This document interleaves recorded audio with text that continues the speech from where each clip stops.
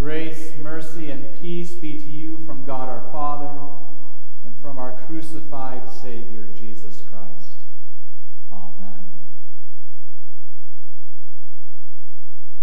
And when the 6th hour had come, there was darkness over the whole land until the 9th hour. And at the 9th hour, Jesus cried out with a loud voice, Eloi, Eloi, lema sabachthani, which means, my God, why have you forsaken me? And Jesus uttered a loud cry and breathed his last. And when the centurion who stood facing him saw that in this way he breathed his last, he said, truly this man was the Son of God. Here ends our text. There was darkness over the whole land. A literal darkness had covered the entire land as God's creation cried out and mourned at the suffering and death of Jesus on the cross. God's righteous Son was slaughtered in our place, suffering the righteous wrath of God against a sinful humanity. God was pouring out his wrath upon his Son, and creation was crying out because of it. A creation that had been completely broken and tormented by sin because of our fall into sin. And today, there too is a great darkness over our land. As creation continues to cry out as a result of our brokenness and our sinfulness, the darkness of this coronavirus and its effects has covered us all. A troubled economy, confinement to our homes, a changed way of life, schools closed, businesses closed, churches closed. Panic, fear, and death. All these things of darkness consume our lives today. And we are so consumed by this darkness that's a consequence of our sinful human nature, that it can blind us. This darkness blinds us so that we no longer fix our eyes and see Jesus. All Lent long, we have been looking at, focusing our eyes on Jesus. And while we should always fix our eyes on Jesus, the darkness that is consuming our world right now can so overwhelm us and make it so easy for us to lose our focus on what is truly important. It makes us lose our focus on Jesus, and we begin to focus on other things. We set our eyes on our finances. We set our eyes on our health. We set our eyes on who's to blame, casting judgment upon those who aren't following all the guidelines, casting judgment on all of those who have set up such strict guidelines. We focus our eyes and our attention on our very own selfish person.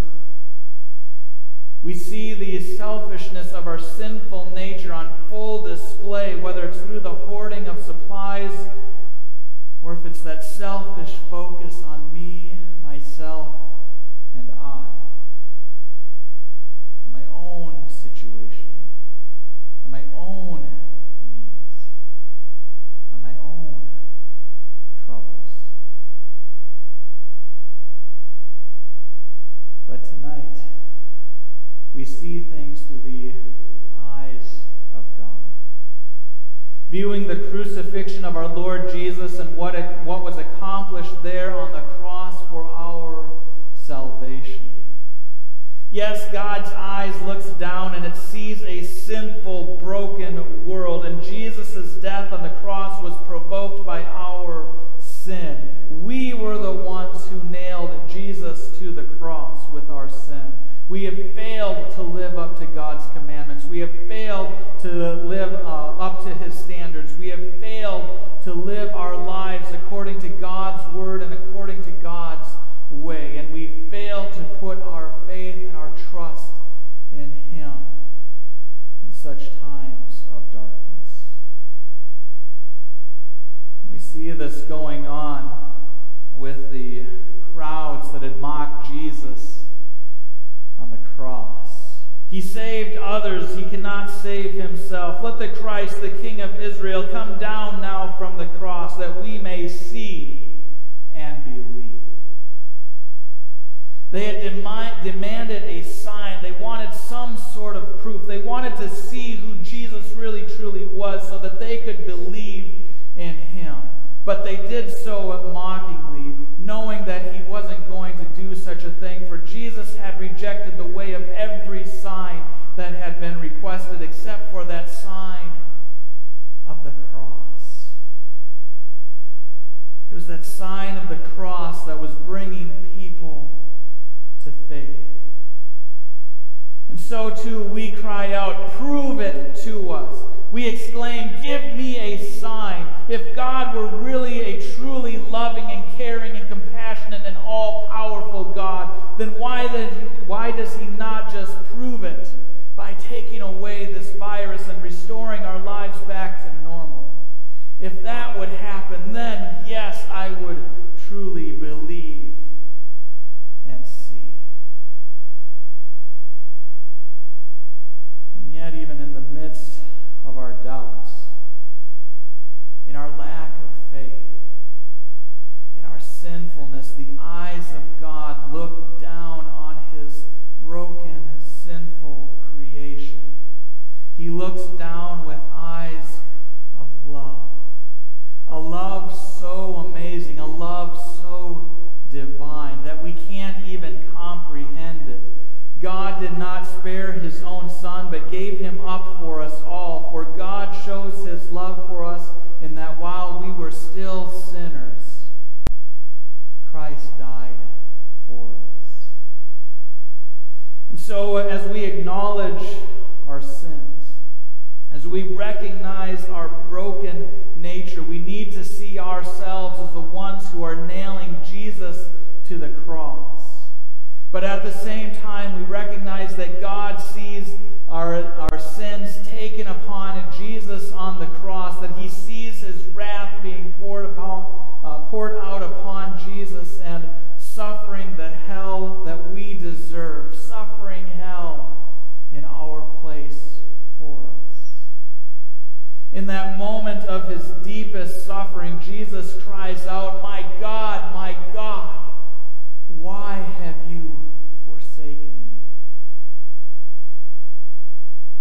Jesus experiences that full wrath of God, that complete abandonment by God, experiencing hell upon the cross for us, that complete abandonment and separation from God. For that is what hell is to be separated from God forever. And Jesus experiences that hell upon the cross for us.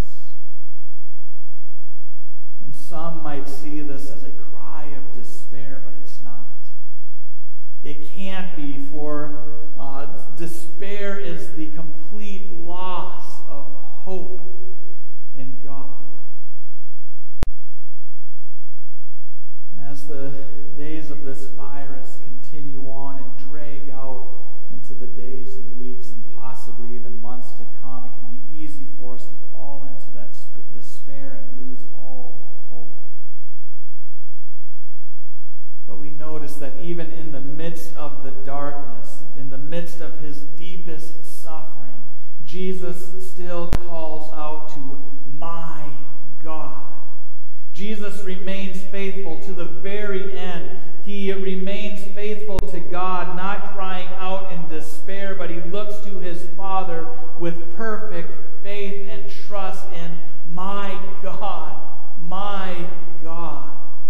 Jesus cries out in faith to his God, Father, into your hands I commend spirit. And he breathed his last.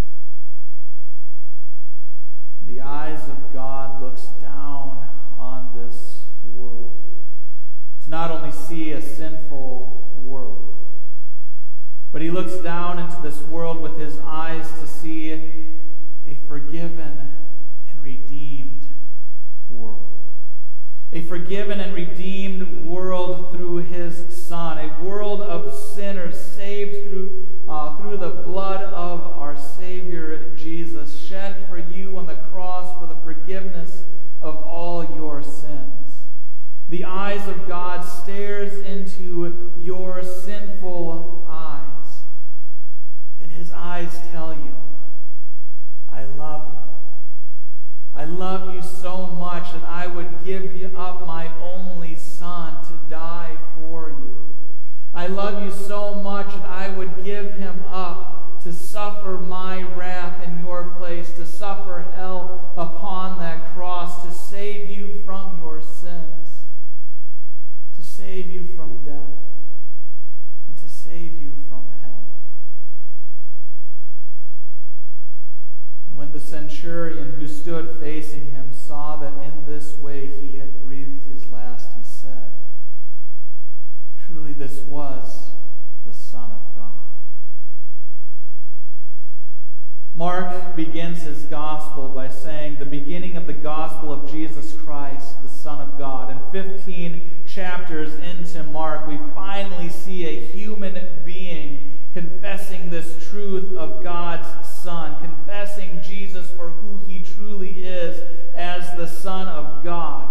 It takes us 15 chapters for a Roman centurion to recognize and see Jesus and believe. Truly this man was the Son of God, the first human being to express that faith in Jesus. In Mark's gospel, it took the death of Jesus for the forgiveness of the sins of the whole world, for the eyes of faith to be opened.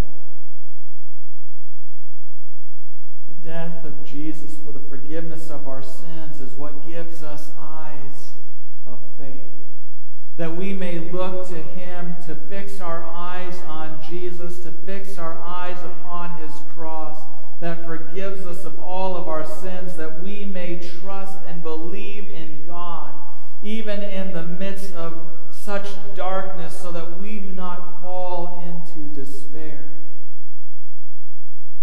but that we would live in the comfort, the peace, and the joy of our Savior, Jesus, even in the midst of our darkness. On Good Friday, God sees everything that is necessary to save you from sin, death, and hell. Even though our own eyes fail to look to Jesus, to fix our eyes on him, even when we look upon our own sinfulness and the guilt that comes from it, God's eyes look upon you.